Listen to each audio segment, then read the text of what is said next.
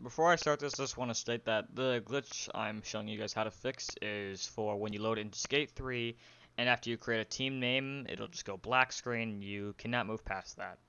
But anyways, so what you'll want to do is I'll have this link in the description of the video, and you'll come to this page right here, and you will find this section which I'm highlighting called Issues, and it's a new save file. So you're gonna install this by just clicking on it simply. And as you can see, this will download to your PC. It's a very tiny file. You'll open up your downloads, and first you have to extract the file. I use 7-zip, but you can use whatever you want. So as you can see here, I've extracted the file. Now, if I open up a new window with Control-N, I can drag this over here, so I have two. And I'll find my Xenia folder itself, which is here. It'll be anywhere different for you guys. I don't know where you guys put it. And you'll find this content folder, which you get for when you first boot up a game in Xenia and your first save or anything. This will appear. So you go to this folder, and there, depending on how many games you have, there could be multiple. If this is your first game, it should be the only thing you have there. But there will be a Skate 3 folder, and you can tell if it's a Skate 3 folder by going in, and it'll say Skater. So the one you're trying to delete, it'll only have like I think Photo Skater in it. And you'll just simply delete the save file back here.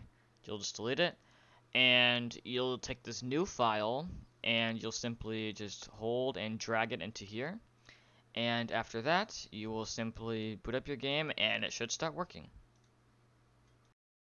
Now keep in mind, Xenia is still, I believe, in beta, and tons of games don't work. Skate 3, it is playable, but there are tons of glitches in this gameplay I'm going to put up here. For instance, there's this one camera glitch where camera will just be completely rotated, and the only way I've found to fix it is by simply relaunching the game. And there's no save states. You can't, every time you build the game, you start at the beginning.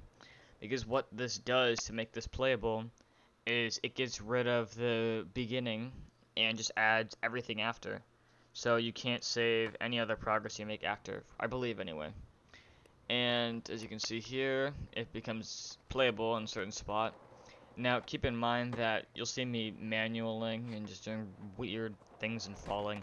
That's just because I have controller drift actually, and it's not part of Xenia is what I'm trying to make.